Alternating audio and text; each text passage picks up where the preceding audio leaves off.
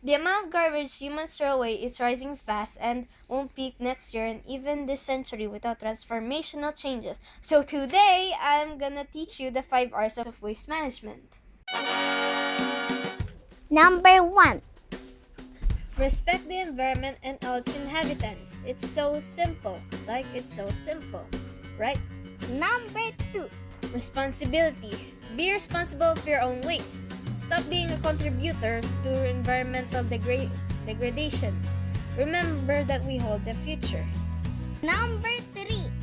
Recycle. Recycling happens when reusable materials are made into new products, like old newspapers turned into cardboards, old bottles into artistic mosaic, old plastic straws into a beautiful bag, and tons of creative ideas. Number 4. Reuse. Alright, you go to the grocery store, you buy some carrots, milk, peanuts, and a skateboard. And as usual, they packed it in a plastic bag. Then you went home, unpacked your things, and throw the plastic bag, like literally, throw it right away. No! Do not throw away that reusable. Reuse it. Number 5. Reduce. The less you use plastic bags, the less waste you create. Let's leave it that simple. To tell you the truth, 5 R's is not enough to help save our Mother Earth.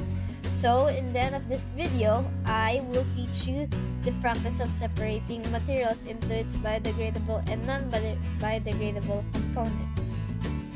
Biodegradable materials are substances that can be broken down by living things or microorganisms like worms, ants, and even bacteria, and easier to decompose. Examples are woods, papers, strong vegetables, and fruits.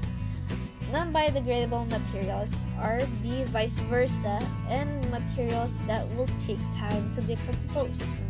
Examples are glass and metal. When you throw away a garbage, sort your trash and put them in their respective receptacles, like papers, woods, or vegetables, or fruit peelings, to in biodegradable receptacle. Broken glass or metals in non-biodegradable. Plastics, plastic bags, plastic case, plastic containers, plastic chair, and plastic table to plastics. Cans, tin cans to can. It is important that other people should also practice the 5 R's and the waste segregation too. Thanks for watching.